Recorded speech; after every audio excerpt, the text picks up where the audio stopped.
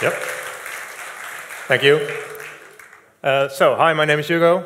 I run my own little company called Little Robots. I'm also a GDE, Google Developer Expert for Android. And I am one of the leads of the Dutch Android user group in the Netherlands. So this is how you can reach me. And this little thing here, it's called the LightBlue Bean. It's a tiny IoT prototyping module, and it pairs an Arduino with a Bluetooth low energy module. And it has a temperature sensor on it, it has an accelerometer on it, and not sure if it's visible, but it has a LED also. And so this thing runs code. There's actually now a program running on this thing, making the lights flash. So that's how I get started with Bluetooth low energy. So this is just to give you some context. For this thing, there was no Android SDK. So I set out to build one myself based on the iOS SDK that was available. So last year, around July, I released this thing. It's MIT licensed, so you can do whatever you want with it. It's open source. And there's an example of what you can do with it. So I'm scanning for some beans. And then you can see, show some battery level information, some other stuff. And once you start shaking this thing, then it will plot out the accelerometer graphs. So I only got 20 minutes, so there's a lot to cover. So I'll just dive right into what Android and Bluetooth Low Energy has to offer. So it has been in the platform since KitKat. In KitKat, they totally rewrote the whole Bluetooth stack.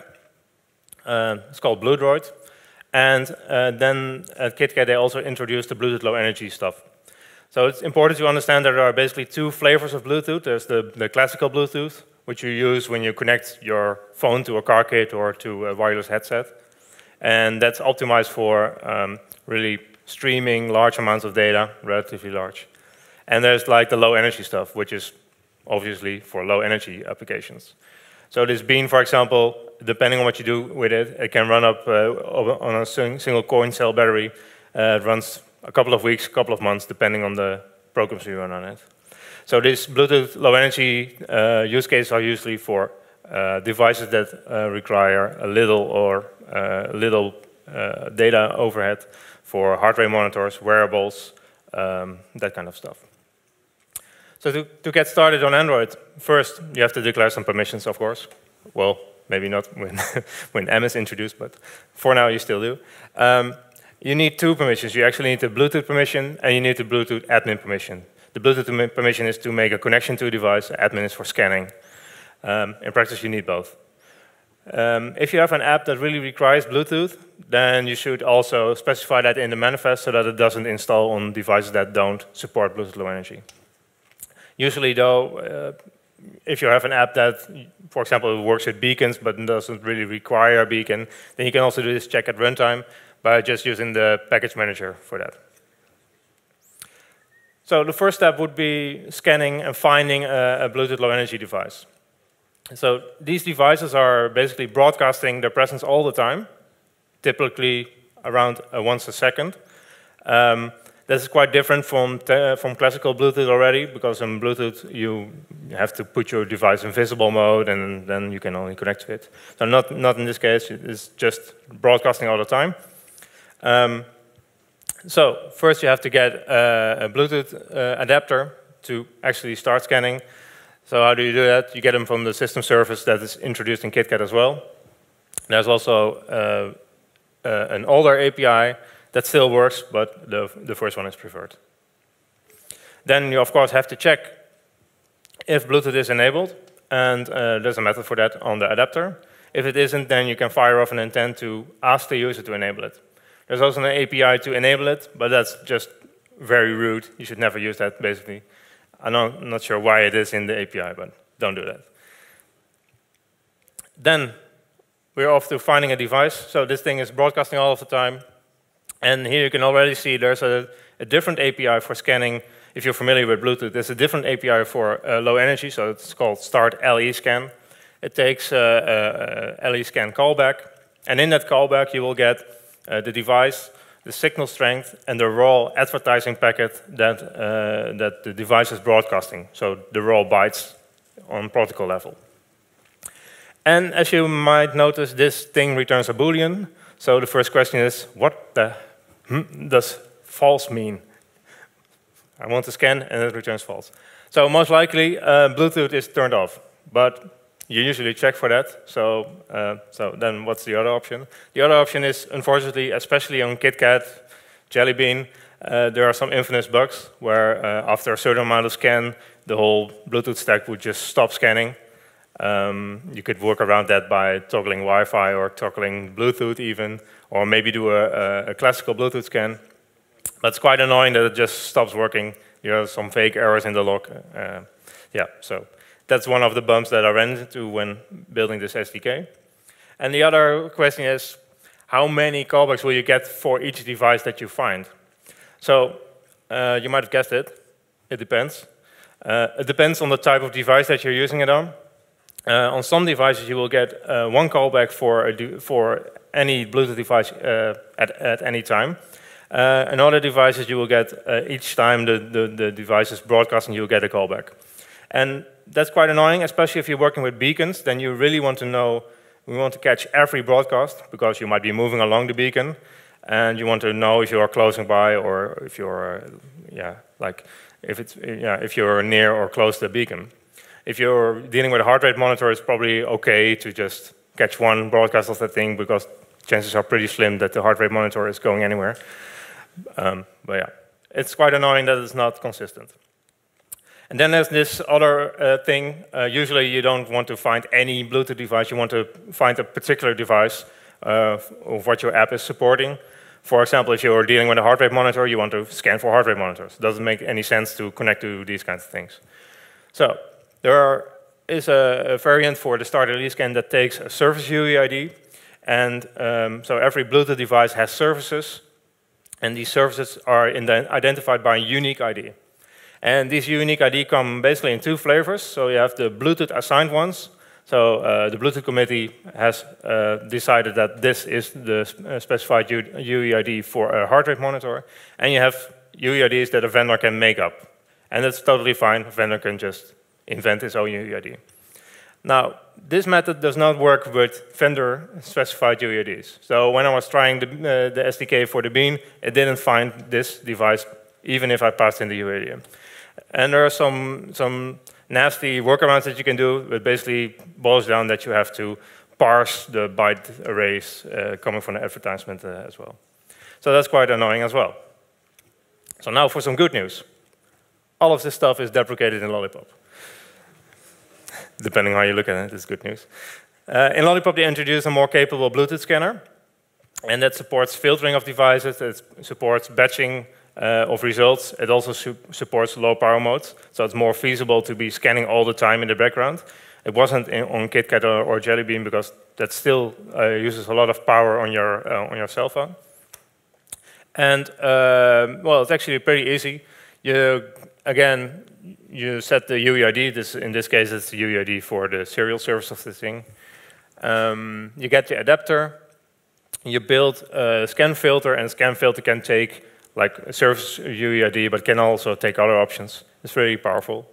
And you get some scan settings. Then you get the Bluetooth LE scanner, and you call start scan on it. And it takes, like I said, it takes the scan filters, takes the settings, and a scan callback. And what's already nice here that there's no longer Booleans, it's just a callback when something bad happened with a proper error code. So that's nice. What's also nice is that you no longer have to deal with byte arrays, parsing yourself. You now get a properly parsed scan result object. So that's already an improvement. Yeah, there's one more thing though. Not all of these features are supported on every device. The filtering and the low power modes require hardware support. And there are two Boolean methods to tell you if it's supported. For example, Nexus 5 does not support low power modes. And if you try to use them on a device that does not support it, you will immediately get an error callback. So yeah, that's scanning. If you're not dealing with a beacon or something that you don't want to connect to, then you probably are going for this step, actually connecting to the device.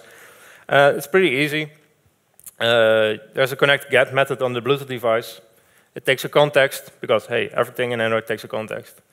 There's an auto-connect flag, and there's a Bluetooth get callback. And the callback is basically your callback for everything related to the device once it's connected. It returns a Bluetooth get object, and it's really important to manage that object because that represents the connection to your device. If you lose a reference to that object, then in most cases it will stay connected for a while. And if the device is connected, you cannot scan for it, and you cannot connect to it again. And there's no way to disconnect it as well. So that's quite inconvenient. So you should really manage that like crazy, especially if you're dealing with activities, of course. If you rotate your activity goes away, reference might be gone. Nasty things happen. So don't forget to close this object when you're done with the device. Or maybe stuff it in some kind of singleton of service or whatever. Then there's this question of the auto-connect flag. That's really an odd thing. Basically, I recommend against using it. It's not really clear what it should do, how it should work, how fast it will reconnect, will it try once, whatever. The behavior is totally unclear, and most apps should really not rely on this and manage the connection on your own. And that's typically what most Bluetooth apps do. So, the Bluetooth get callback. That has a typical sequence. You usually will go to on-connection state change, which will tell you if you're actually connected. Once you're connected, you can't really do anything with the device yet. You first have to discover its services to find out what device you are dealing with. That will yield in a callback on services discovered. And there you can figure out what kind of device it is, what kind of properties it has, and then you're ready to go and read, write these properties, or subscribe to it. And of course, when you're done with all of this, you close the connection again. So this is how that would look. You just call connect get. Then you get the on-connection state change. Well, you check if the status is successful. And I really recommend to check for success, because I've always seen there's also some options that you get. Statuses here that are not defined in the API anywhere, so just assume if it's success, we're fine. If it's something else, it's a failure. So you check if you're connected, and then you try to discover the services. Unfortunately, that also returns a Boolean. So if it returns a Boolean, you basically have no clue why it failed, so just close the connection. If it did work, then at some point we will get on services discovered. And there you just retrieve the service based on the unique UUID again. So if you would be dealing with a heart rate monitor, then you know what its UUID is, and you will get that from the service.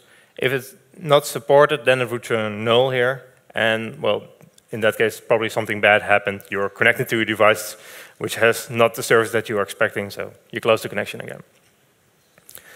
What's not in the documentation, that there's a maximum amount of connections that your device can have to a Bluetooth devices in general at any time. And on KitKat, it's 4 connections in total. And on Jelly Bean and up, it's 7. So if you have connected a wearable to your device, then you're already 1 connection down. And this is only be found in the source code of BlueDroid. So go figure. So characteristics. Characteristics are the properties that you want to read from the device. So in the case of a heart rate monitor, it would be the actual heart rate reading. In case of this device, it's more communicating with the protocol. So how do you read these characteristics? In the on-services discovered, you get a reference to the characteristic based on its UUID, which you will get from the services. So on this slide, it's not shown how you get the service, but yeah, it's a slide, so it's not real code. Then you try to read the characteristic, and again, that might fail. So if it fails, then you close the connection. If it did work, then you get an on-characteristic read callback. And again, it returns a status, so you should check if it's successful. If it's successful, yay, we got some data. You just get it from the characteristic. And there are some options there. You can get it as a byte array or as a string or other variants. And one thing that also might happen is that you get the get insufficient authentication status, which basically means that you need to pair the device. And compared to classical Bluetooth, that's pretty late in the game. Usually on classical Bluetooth, you can't even connect if it's not paired. But here you can just connect and discover services and do whatever what you want with the device until you read something, and then we'll say, well, you need to pair. On KitKat, there's no API for pairing the device programmatically, but there is on starting on Jelly Bean. And in any case, you probably want to close the connection, do the pairing dance, and then connect again. So what makes Bluetooth low energy actually low energy is that the device can tell you when something changed. So that's called notifications. And this is how you set them up. On service discovered, you still get the service and the characteristic. And then you will call the get set characteristic notification with the characteristic and a Boolean. And you would sort of expect that this would be done, then everything is fine, but that's not the case. There's also a thing called a descriptor on Bluetooth. So a characteristic has descriptors, which are metadata that you can read and write on the characteristic. For example, it gives you some information on what this characteristic is about, and it also can specify if this characteristic is able to notify you when it changed. So here's the UEID for the notification descriptor, and it's a set UEID specified by the Bluetooth committee. So if you find this UEID, then you know it's able to notify you. So then you need to write to this descriptor. You'll set enable notification value. It's just a constant. You try to write it again, might fail again. So if it fails, then close it. And if it worked and the status is success, profit. We now get notifications. Awesome. So every time now that characteristic changes, you get a callback. You just get the value from that callback. Oh, skipping a slide. So there are, again, some undocumented limits here, only to be found in the source code. There's a maximum amount of notifications that you can have per connection. It's 4 on KitKat, it's 7 on Jelly Bean, and 15 on Lollipop and Up, which is quite annoying. I mean, this thing already has 7 or 8 interesting properties, characteristics that you want to be notified of. So 4 is definitely not enough. 7 is better, and 15 is probably all right for most cases. And then again, you won't find these limits until you find some vague error in the logcat, and then you start digging in the source code of Android. So this really should be documented. Okay, we did some reading, we did some subscription. Writing is it's not that hard. You just set the value on the characteristic, which you have a reference for, and then you call write characteristic with, again, can return false. If it returns false, no clue why, just close. It's very important that you wait for the on-characteristic write callback, because if you start writing here in a loop, for example, then you will just drop packets and you will not send anything to the device. That means that in the SDK, I'm really juggling writes in that sense, because by definition, this thing I'm sending commands to that thing, and a command can be larger than 20 bytes, and 20 bytes is like the maximum size that you can put in a characteristic.